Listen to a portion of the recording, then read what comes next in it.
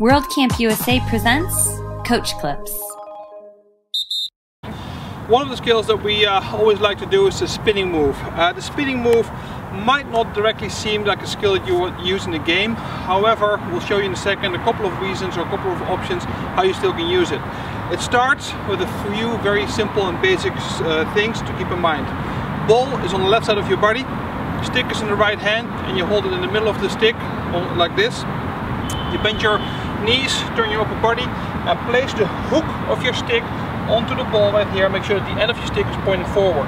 When you have this position and you're staying low enough, you can pull the ball from left to right and the ball stays in your stick quite automatically.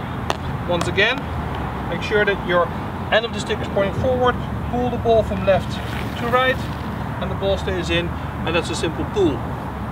When you start becoming a little bit more mobile and you start running with it, you can actually start spinning and keep spinning for a while. You can go slow and you can go faster, and you need to make sure that you stay in position and don't run too fast right now, as you might be a little bit dizzy. A couple of other options with the spin move are doing a figure of 8. Same starting situation, you start on the left side, now you pull, and instead of going a full round, you get the ball through your legs.